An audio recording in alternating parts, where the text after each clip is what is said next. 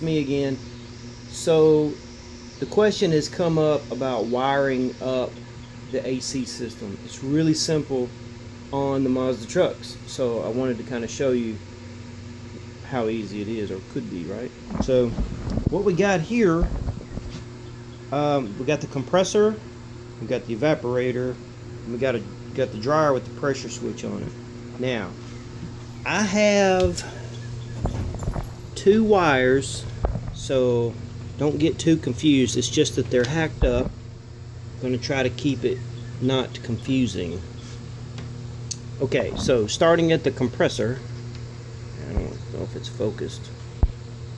Alright, so starting at the compressor, there's just one wire. It grounds when you mount it. There's one wire connected to the compressor. And it comes around, goes in the front of the vehicle, in front of the radiator. Oh, buddy. Phone's not doing so good. Goes in front of the radiator, along the long pipe, the low pressure tube, and it comes up and goes and meets up with the dryer, and that's where the pressure switch is.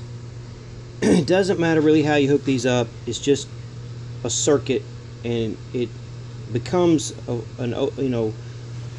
the continuity is there when there's pressure on the switch. So when you're testing with your test light, if you want to see if everything works, you could just put a paper clip in here and jumper it.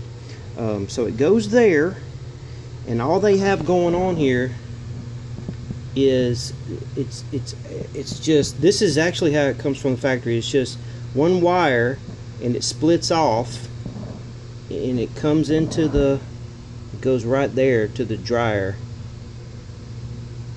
It's just a switch, and then it goes over to the this won't stay up, so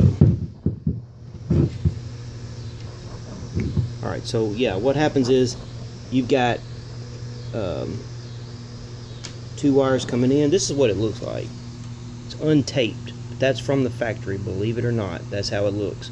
This wire here has been chopped up, come from the junkyard, but basically what happens is, this is actually, pretend it's not cut.